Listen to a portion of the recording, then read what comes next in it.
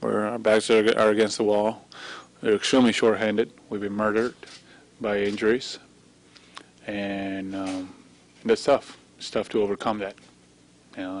We have too many valuable players, key players out, and against the San Antonio team, against San Antonio, and it's tough. So again, we'll see how much fight we have in us on Sunday, and if we come ready to compete, ready to play, and give ourselves a shot.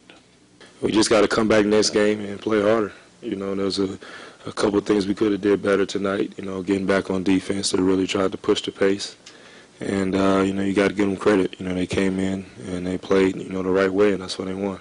I thought the first half we gave it everything we had, and obviously it wasn't enough. Tim Duncan and Parker understood the importance of winning it, and not just coming in and having a so-so game. They had great games, and Duncan was phenomenal.